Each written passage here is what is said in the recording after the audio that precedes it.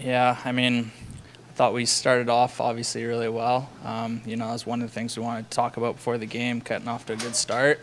They're a good team. They're one of the best teams in the league, or one of their top teams in the conference. But we were right there with them. We had that game, but unfortunately, it came down to special teams. They got a shorthanded one at the end there, and then obviously what happened in overtime. It was a tough break, but we get them again tomorrow, and we know we could beat this team.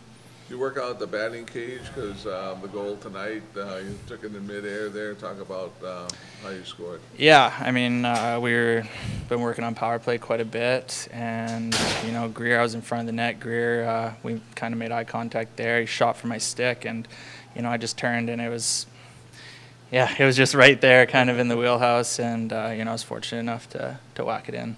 Do you guys go over this at all? Peters has been struggling, in goal. I mean, do you try to say, okay, let's dump some pucks his way or something? Yeah, I mean, honestly, we didn't talk about that too much, but guys are definitely aware of that.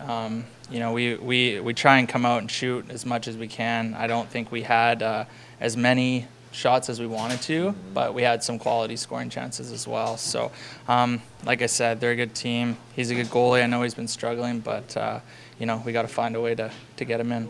So we're going back to the days of slap shot here. Second period, things kind of get swirly down the corner. I mean, it's been a while since I've seen that many gloves and sticks. Yeah.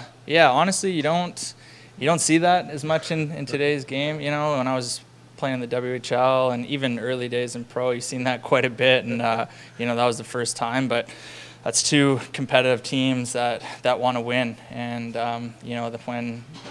when guys are fired up like that, guys are going to drop the gloves and do what they can to give their team the edge. So you don't see it that much, but if it happens, it happens. What are you going to do now, to get on the right track? The season's running along here, and before you know it, you're going to be out of games. So what's the team going to do?